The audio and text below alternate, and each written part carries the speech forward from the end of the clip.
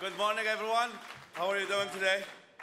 It's really interesting. 5 years ago, I was just coming to the United States as a refugee, and this was my first convention. So I'm very happy to be here again with,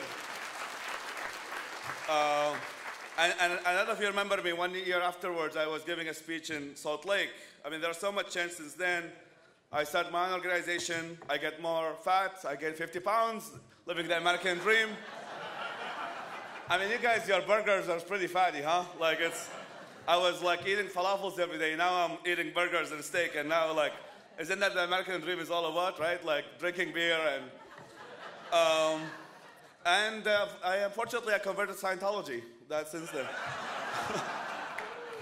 On a serious note, maybe I should not do a serious note, but the speaker here today is one of many places that unfortunately atheists get persecuted to death. I mean, there are multiple countries from Afghanistan to Iran to Malaysia, Maldives, and Saudi Arabia, unfortunately our ally, and many others. And as you know, last year a few Bengali bloggers were killed, but make sure you start a hashtag, all of you, in solidarity with all of the atheists who are constantly being persecuted. And today, one of our speakers is from a neighboring country. I don't know if you guys know geography. I know many Americans don't really. Iraq is not by Mississippi. It's in the Middle East, okay? I just want to make sure you guys know that. And he's from a neighboring country of Jordan. He's the founder of Council of Ex-Muslims of Jordan, which is a recent organization as far as I know. And he started the hashtag Atheist Day. And to remind you again of the envelope, there will be an envelope passed, I think, at 1 or 2 p.m. No, gosh. After the afternoon prayers, if you guys are Muslims, you can go do your prayers. And then after that, there will be an envelope that has a checkbox called International Assistance. So in that way, we can have people like Khadra and many other amazing activists from the Middle East and across South Asia. So thank you very much. I'm just introducing. I'm not giving a talk. I'm giving a talk on Monday at the University of Oklahoma because I'm getting paid there. So that's. All right, guys. Thank you very much, and welcome, Mohammed Alkhadra. Thank you.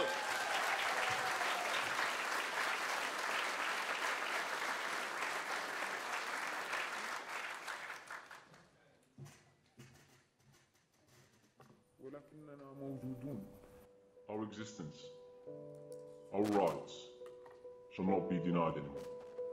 لقد أنشأنا مجلس المسلمين السابقين في الأردن لنساعد رفاقنا في موطننا وفي الخارج. ولنعطي صوتا للذين تكمم أفواههم في العالم الإسلامي. القانون يعتبر وجودنا وصوتنا مسيئا للمشاعر الدينية. المجتمع ينظر إلينا نظرة دنيوية. إن رسما قد يجعلك هدفا مشروعا القتل، واللوم كل اللوم ليس على قاتلك وإنما عليك وعلى رسمك وصوتك وكتاباتك. كل هذا عليه أن يتغير. And we are also here to communicate and participate in a worldwide movement against all forms of intolerance and bigotry, to maintain our right of existence, and to show the world that no change will ever be possible by staying silent. إننا نعطي إخواننا في الأردن مساحة للتعبير عن أنفسهم بأمان من خلال موقعنا الإلكتروني، وسنكون يدا فاعلة في إحداث التغيير المرجو في بلادنا. By going public, today we take a stand for human rights, for atheism, for religious freedom. للمرأة وللطفل. للدرزي والبهائي. لكل من لا يعترف وطننا بوجوده وحقوقه. كل المفكرين الأحرار. لكل المؤمنين بالعلم والمنطق. For all of you, we stand today.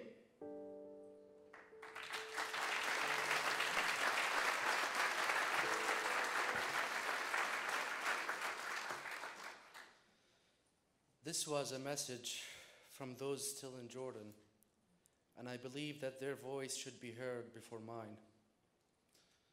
I'd like to thank our Mr. President for having me here today. When I was back in Jordan 2 months ago, David was the first person to offer his support for me leaving the country and coming here. He did not ask me to promote American Atheists. He, in fact, never suggested that I should mention this while I'm here. I wonder how our planet will be if we all can be like him. People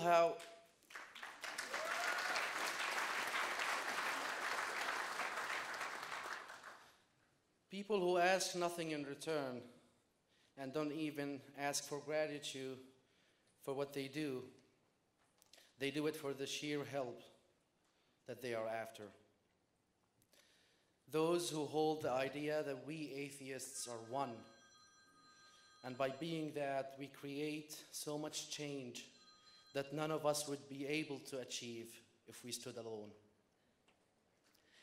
As I watched the attacks on the Twin Towers in 2001, I had only one reaction: happiness. I was just a kid, but I had already enough hate in me to be glad for the deaths among the infidels. Even if I had no idea by that age where on the map Afghanistan is, I couldn't even point New York City, or what exactly is Salafism. Those heroes of mine by the time represented those jihadists in the war stories we were taught as kids, those who stood with the Prophet against the evil Jews and infidels, pagans of all kinds. It was like watching a cartoon I imagined become a reality. And that was enough for me as a kid to be glad for 9/11. In 2011, I was jealous of my classmate for taking a semester off to perform jihad in Syria. Although he came back on a wheelchair, at least he defended the House of Islam, or shall I say Dar al-Islam. The other Dar or house is the lands that do not fall under the control of a majority of Muslims that rule under Sharia. It is Dar al-Harb, or the house of war. By 2012, I was ready to be part of the struggle to bring down that house of war. I dreamt of recreating the Islamic empire to finally have Sharia law rule over man-made laws. God's message was simple and clear. We hold the answer to everything. We have a perfect book and a perfect life example, the Prophet Muhammad. My morality was contained within the realms of those two, which included my desires to drop homosexuals from rooftops. It was justified to me to discipline women. And of course, if we ever bring back that glorious caliphate, there is nothing wrong with enslaving those who we will defeat. To either perform jihad or use my US citizenship to preach Islam in the US, these were my two choices. Later on, I stumbled upon a video of Professor Richard Dawkins explaining evolution, which created something in me that I'm sure those of you who were religious at a point of their lives can relate to.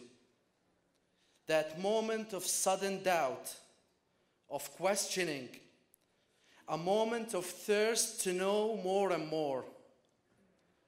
I remember how evolution was taught to us in 9th grade, in one page, in one paragraph, that was shortly followed by verses of the Quran, and how stupid the idea was that men came to existence out of modern monkeys. I had no idea by the time that there are people like me in the country. Later on, I began to find a few of us online. We created a group and called it the Atheist Community of Jordan, a secret underground one. One day, we planned to meet, and we did. 27 atheists showed up, all with their fake names. We didn't know how they look. A woman, I thought she was 16, turned out to be in her 40s. Seeing each other for the first time was something that brought to me a feeling I can never describe or be able to. And I shall always be proud of myself and those who helped me in creating that meeting, because now, after 5 years of that, we are in hundreds, and we are growing each day, all thanks to that one group and that one small meeting. Being an atheist in the West may mean that you become less bigoted against homosexuals, or probably against women too. It might push you stronger on maintaining free speech and a secular country. But there is something more when you become an atheist after being a Muslim. You are one less homophobe. You are one less man who consider women nearly as chattel. You are one less jihadist. It also means that you become, sadly, a criminal. By laws that range from fines to the death penalty in all Islamic majority countries. And therefore, I became one. But it wasn't just the law in Jordan, which can sentence me to 3 years for blasphemy, that I had to consider. I am also charged and trialed under 1,400 years old godly law that says I have committed the worst of crimes. I have renounced Islam, became an atheist, just like you. And therefore, I have been sentenced to die. In a poll done in 2013, 82% of my country believed that apostates should be put to death, only to be beaten by 86% in Egypt. I will have to carry that sentence for the rest of my life, and I shall always have to feel as if a target marker is pointed on my forehead wherever I choose to live. But I bet this target marker is much more felt by those I sadly left behind me. As selfish as I was, I came here 2 months ago after 5 years of having that weight on me. I may or may not forgive myself for doing so, but that is something I will leave for myself to decide. I was still to realize the brutality brought to us by religion when I finally had the chance to take away an abused woman from her family home. Noura got in the car with her face shattered by glass and her shoulder so bruised you can barely see her skin. At that time, we had a new family protection agency. We had faith in it.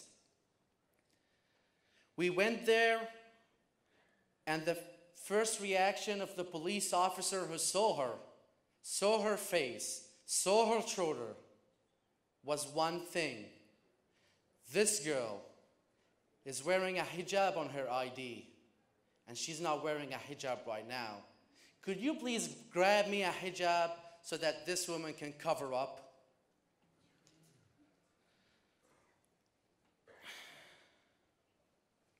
I witnessed the beating of those who dared to drink water during Ramadan in the streets. I saw those messages sent to me that I should be cut to pieces. I still had to read and see and to a certain degree experience how sick and sexually deprived men and women become. I can go on, but a colleague of mine sets the bar of how poisonous religion can become. Omar a normal college student who smoked and had a girlfriend,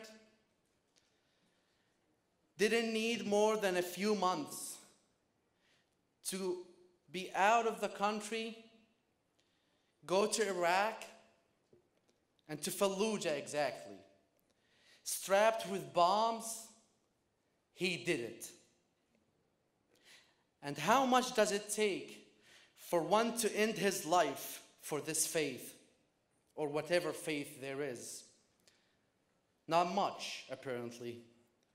If only you can hold the belief that this life does not matter, and once your morality is based on the Quran and the Hadith alone, it is fairly easy to do it.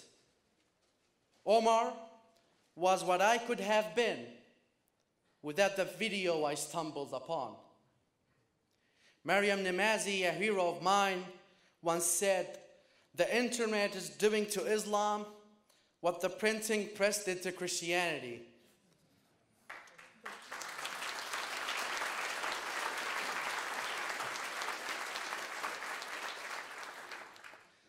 I live now as an atheist and a relatively decent man because of that access to information, because of an atheist who decided to be outspoken, or shall I say firebrand.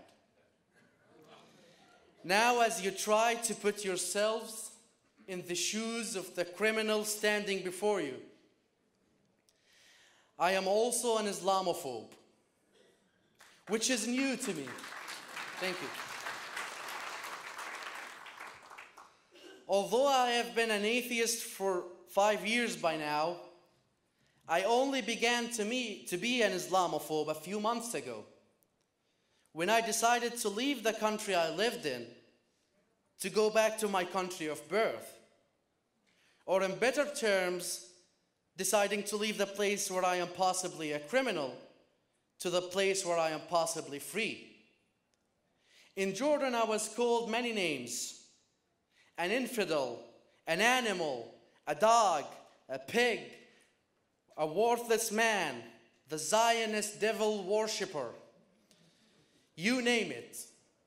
But I was never considered an Islamophobe.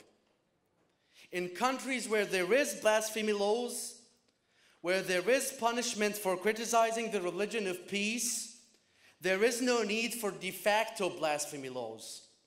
There is no need for public opinion to silence speech. There is, however, self-censorship.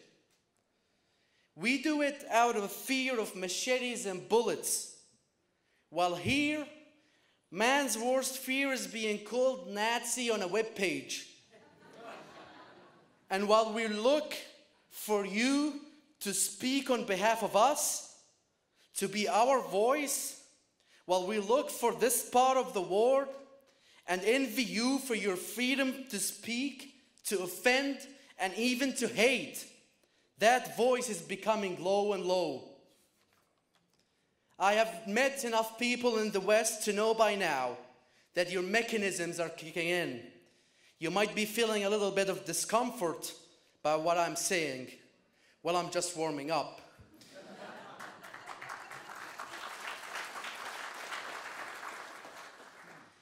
You may say it's only a misinterpretation of the peaceful religion. You may say it's only a minority within a minority. And you may say that if only we didn't speak ill of something held so dear to people, everything will be fine. All I hear in that is if only we can let religion dictate what we should and should not criticize, speak of, or draw, everything will be okay. Well, let me take your words on it. I will, from this day on, stop being offensive, on one condition though. Only if I'm not offended myself anymore. See, I am offended by the mutilation of children, whether male or female, and the protection of it as a cultural or religious privacy.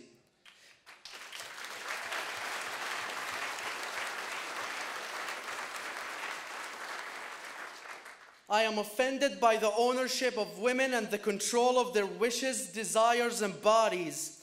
I am offended by the chopping of Bonia Ahmed's finger as she raises her hand to protect her husband, or shall I say her late husband, from the machetes falling on him for being an atheist.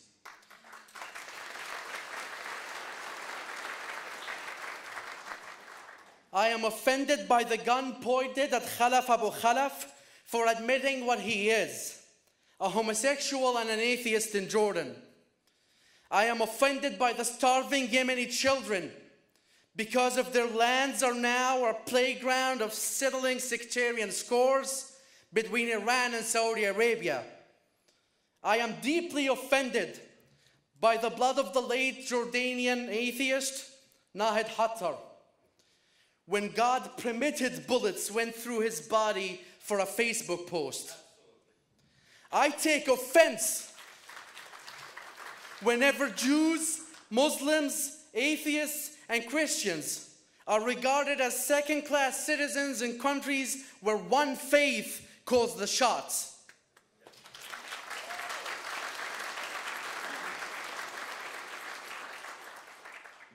And under which Canadian law will my feelings be protected? And would the UK ban entry for those who deeply offended me, as they banned the woman who said Allah is gay a few weeks ago? Who's going to ban the hadith that says that I should be put to death? Under what hate speech will my offense be considered, dealt with, and cared for? And I'm not asking for all of that. And do you really believe that just by having the First Amendment in this country, we will be any different? That this all is just somehow a European or a Canadian problem? We can only glimpse at history to realize that freedom is so dear that it shall be defended at all time and against all threats.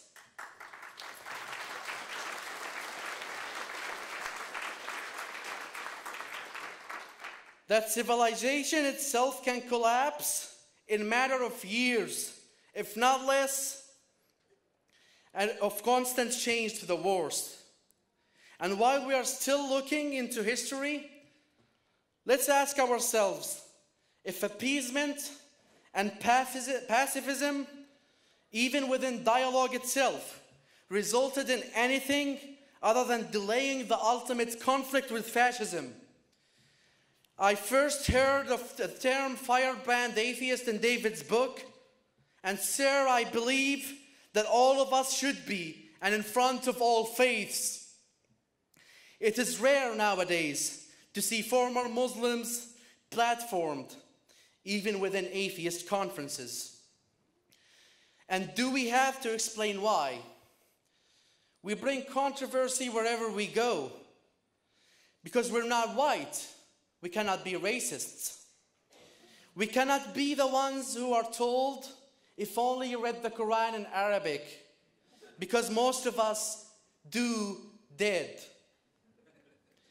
We can't be told by the extreme left that we got it all wrong and that they know better, because we lived it 24/7.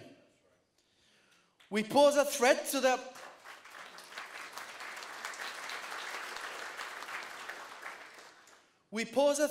the plans of ending all free discourse.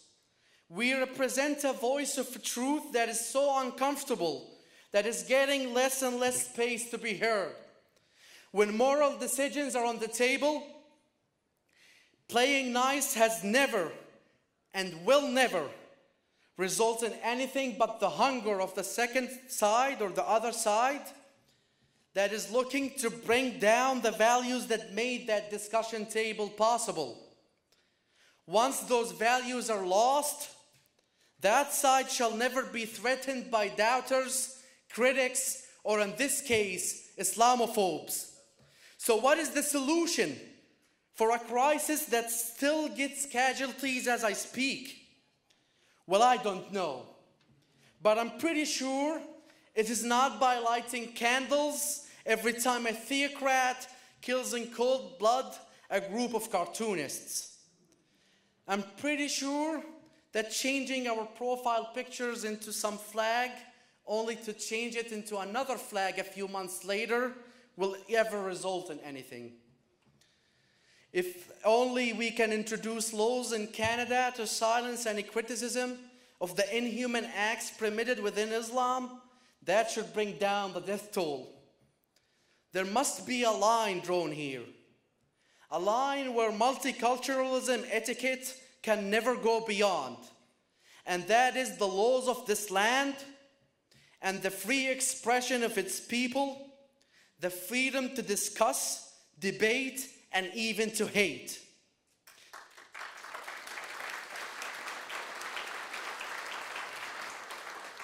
And don't you ever think that making martyrs of real neo-Nazis is going to ever solve any of your problems. We live in delusional times, ladies and gentlemen. Many are giving in to the manipulative new ways of censorship. People have been saying the lie enough times until it is the truth. That it is the Western imperialists or current foreign policies that brought this death cult into the doorsteps of Europe and the US. But it can never be discussed now that maybe there is something to be linked with the jihadists reciting verse after verse to explain why they did it. Maybe there is something to link also to the man who poured oil on his Muslim daughter in Texas a week ago. Maybe there is something to link with the man who shot Khaldun Maddah in Yemen for being an atheist. Maybe it's all linked to one thing in common. But can we state that here and now? And if yes, will we soon be able to? And what is happening to those who are daring to stand up and say we do have a problem with this religion and its incompatibility with the values of this part of the world? They are being shut down of the conversation by those who preach to us the game of identity politics. Those who will hold the gates for your enemy, and if not, that enemy is well among you. When your most precious values, which has made this country what it is at risk, here lies our duty as atheists to stand for what we are. We may disagree on everything, but at least we share one thing in common. No matter how bitter the taste of the truth is only what matters.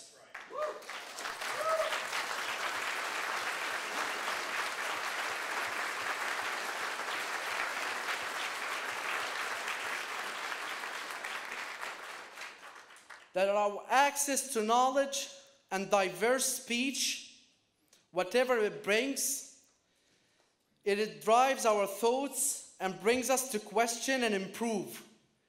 We share that our doubts, critique, and debate is a fundamental right that we will defend tooth and nail. And we shall state it while we still can. And if that will label us with being militant, firebrand, too harsh, or even Islamophobe, then we will claim back that title. And we shall only say, so goddamn be it.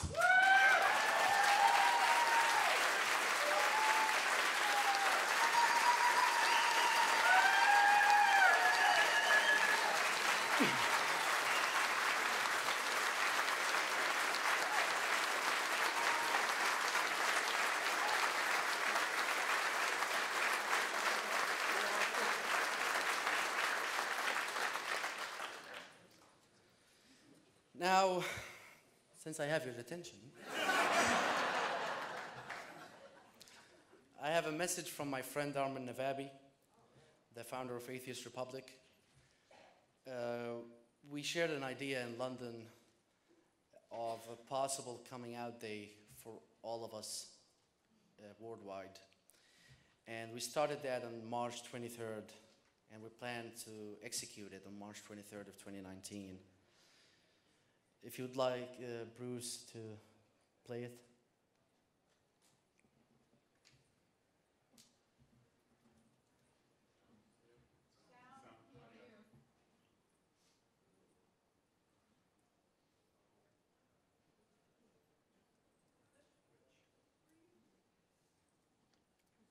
make me play it on my phone and put the mic in.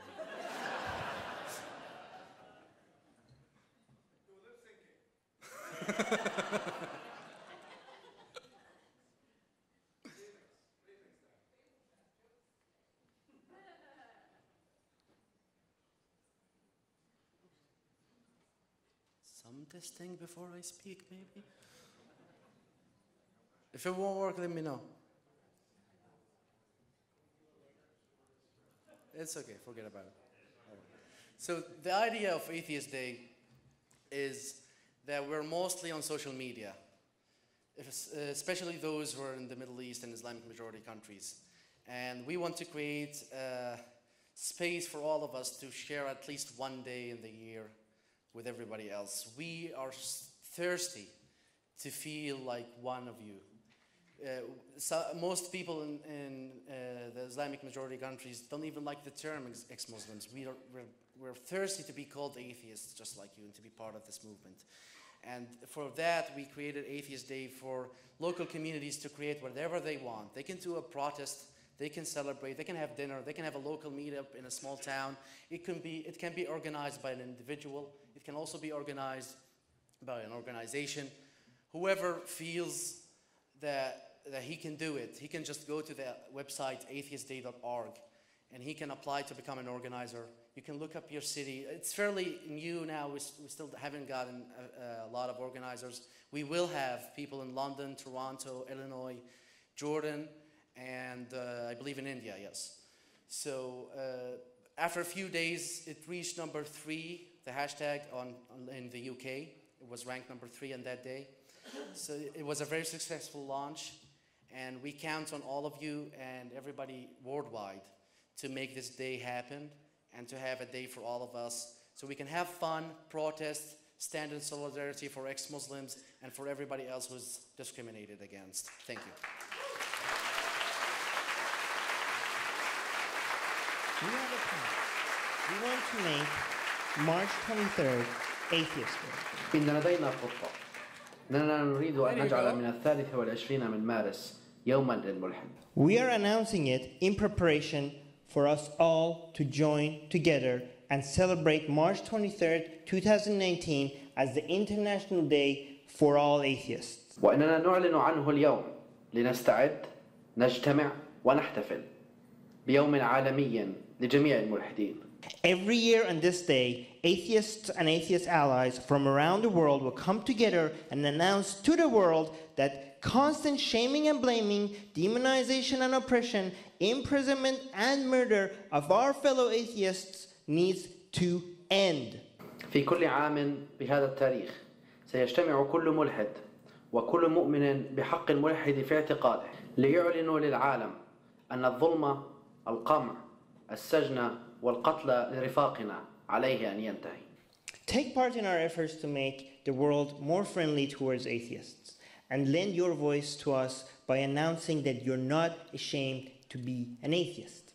شارك معنا في إعلانك بأنك ملحد وبأن كونك واحدا منا لا يعيبك. Or if you're not an atheist, share your voice and tell the world that you will stand with your atheist brothers and sisters in their fight against injustice and real discrimination against atheists. وإن كنت لست ملحدا شارك معنا بصوتك لتعبر للعالم عن رفضك التمييز ضد إخوانك وأخواتك من الملحدين.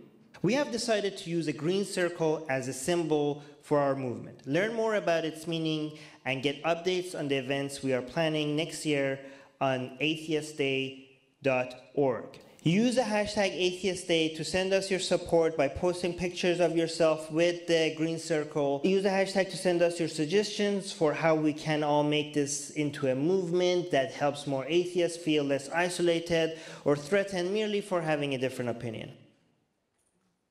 Thank you.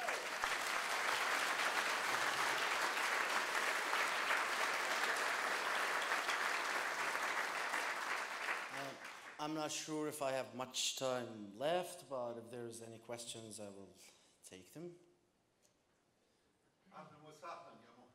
Yeah, hello.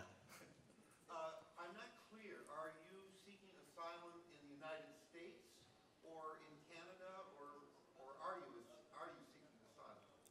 No, I was born in Atlanta, Georgia.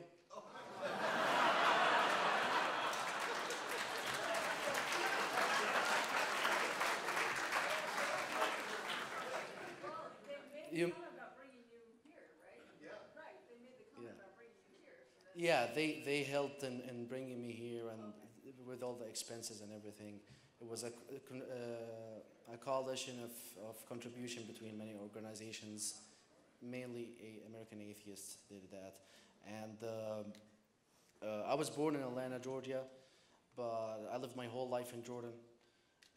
Never lived in the U.S. And funny that when I came back here, I landed in Vegas and the FBI came in and they were like, well, your name is Mohammed. Can we speak for a few moments? I got detained for 5 hours, being questioned about everything from what do I do, why 25 years and now coming back, what's the problem? I had to look up on YouTube my videos and be like, hey guys, I swear to God, I'm against those people. And they're like, what does your mother do? What does your father eat? And like all kinds of questions. And then they were like, well, are you planning on going on welfare when you go in? I'm like, I'm a citizen. Why do I get to ask this question? Then later on to land in Dallas, and these two women came by and looked at me and they were like, fucking Arab. I have to take racism as well as Islamists and all sides. And right. But yes, sir, I'm not seeking asylum here.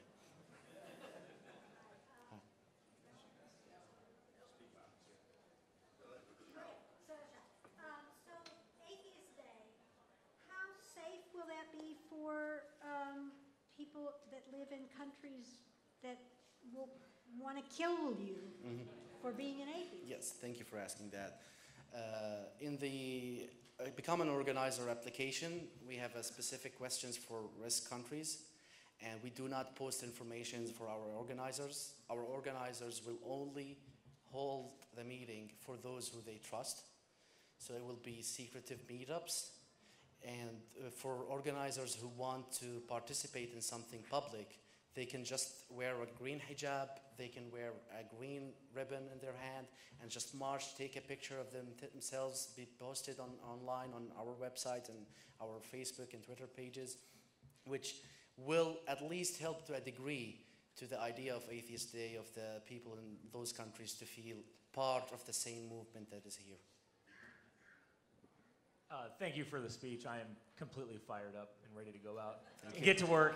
I'm an activist in Iowa, and we don't have a lot of Muslims up there, but I recently had the opportunity to speak on behalf of supporting the people that are Muslims while still thinking that Islam is batshit crazy. How do you recommend that somebody in my position bring up the idea that Islam is just as crazy as Christianity, which is just as crazy as Scientology? You know, what's the best way to get that conversation going? Well, first of all, it will be difficult for someone like you, as someone who wasn't a Muslim. So what I suggest is studying it more so that you can have a conversation, a decent one. It doesn't have to be offensive. And if people take offense of decent conversations, they need to be integrated more within the values of this country.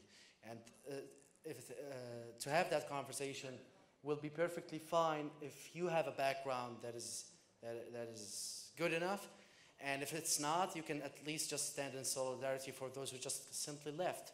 And you can possibly change the minds of those who believe that we should be put to death. And of course, we stand with our Muslims brothers and sisters against all forms of racism and labeling them all as like you're all you're considered like you're just one guy who's like you're just Osama bin Laden multiplied it 1 billion times. So of course we stand against it.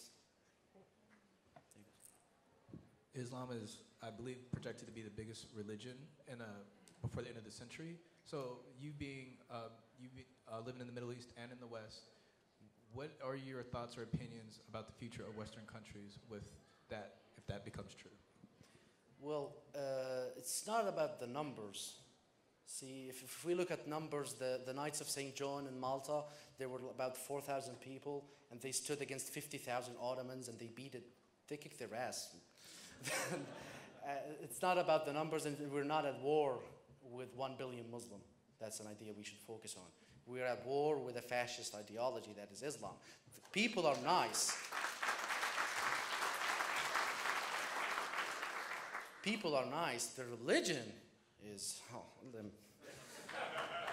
So with the increase of numbers, I'm not intimidated by that, but I'm intimidated by the loss of free inquiry and free expression in the West.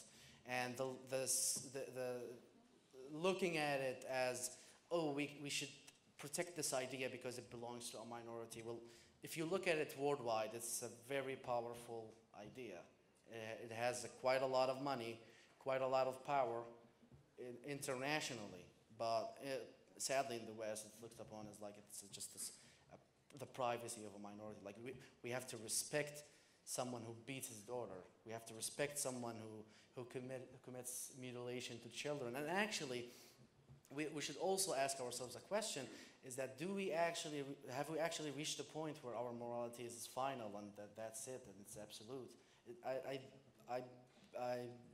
I feel that we don't, because I've heard that it's about 50 or 55% of Americans are circumcised, and that's an idea that is so disgusting to me, and still is so approved of, and so normal, and so much taken as cultural privacy.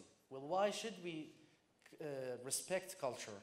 Maybe sometimes that's something that is overrated. Let's say fuck that.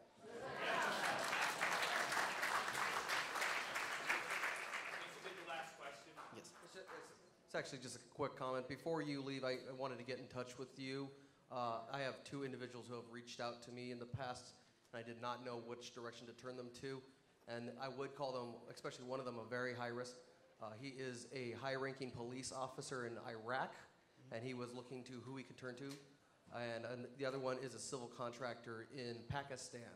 So when you have a chance, I would like to talk to you. Of course we'll talk about it. And that's why many organizations, including American Atheists, the Council of Ex-Muslims of Britain, those guys who helped me and who helped a lot of people would be very much interested in helping those 2 guys. Thank you. Sorry, it's not a question, and I got permission real quick. I just wanted to take a minute to say it is not selfish of you. I understand how you feel, but it's survival, and you came here and you're doing your part to help them as well. So do not feel selfish. Thank you.